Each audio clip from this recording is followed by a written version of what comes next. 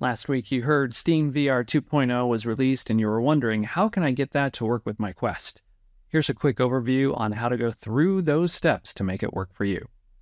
First off, you need to make sure that you have SteamVR installed before you can proceed. If it isn't installed already, be prepared. It's going to take some time. With SteamVR set up, now we need to change the Steam client itself into beta mode.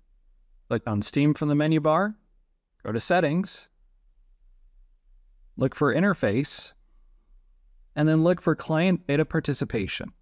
Click the drop-down and choose Steam Beta Update. Once selected, you'll have to restart. With the Steam Beta client installed, now we need to set up SteamVR. In the search by name, under Library, type in SteamVR,